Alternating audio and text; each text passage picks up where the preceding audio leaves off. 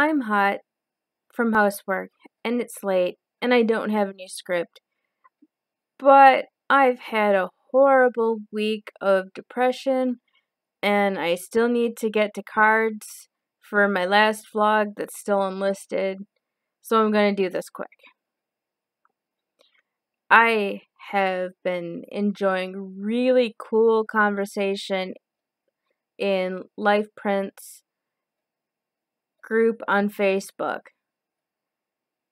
There was one that really almost messed me up this morning, but thankfully we have great moderators in the group. If you're learning ASL, I so recommend it. But then I recommend LifePrint too.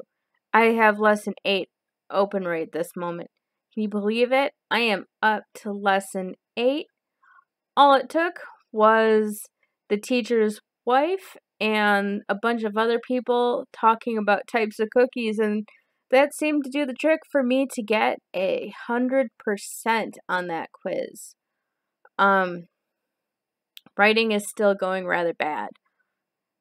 I got a tiny bit of inspiration for one short story I'm supposed to be writing, and then Draft to Digital decided no more erotica. A few days after them announcing it, Barnes & Noble went on a deleting spree and closed out all sorts of publisher and independent publisher accounts, took down tons of books.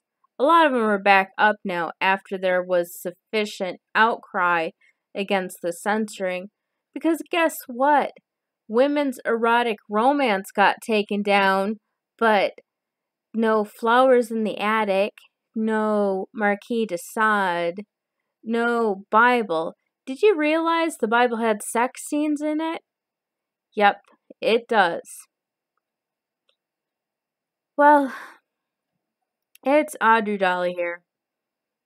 I can't believe it. My master actually called her Audrey. That took me for a loop today.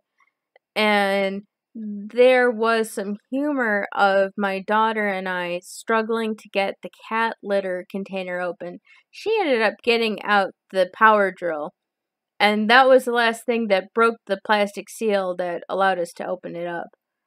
I really hope to get back to writing. I hope that by the time this is uploaded and captioned and everything, that I'll have the link for you for the interesting Masturbation Monday piece that I wrote for Monday the 28th.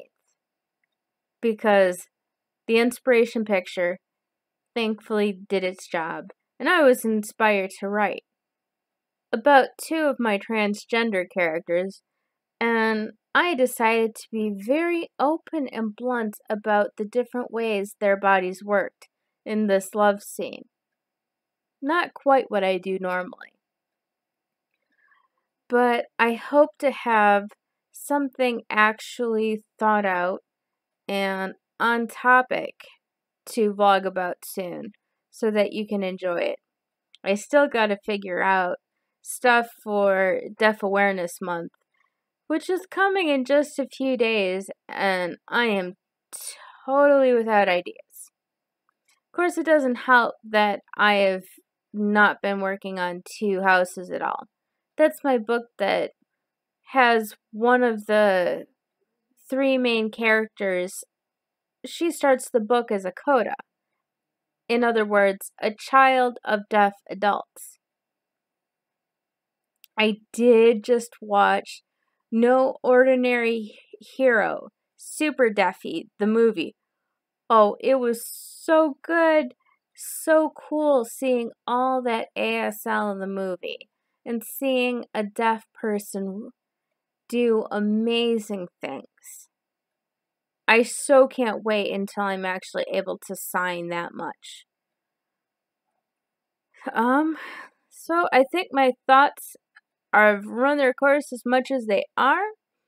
I'm gonna ask that you subscribe and use the alert button, because I can't say that I'm going to upload on a specific day.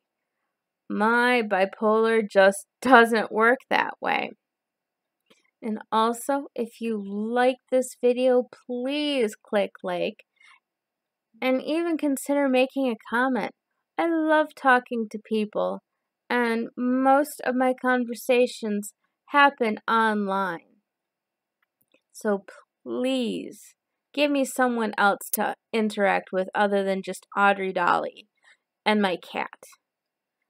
Although I have started signing at my cat, and she reacts to some things, although especially when I sign cat at her, she takes that as a sign to look away. Spoiled, rotten cat, if you ask me. But all my links and social media and my Patreon and my coffee, those are all on my About page. And of course, there's my website too. And if you want to read erotic romance and erotica meant for people 18 and over, it's over to my website that you need to go. I have 2 books for sale right now, and I hope to get my Vala storybooks re-released as soon as possible. Thanks for listening. Have a good day.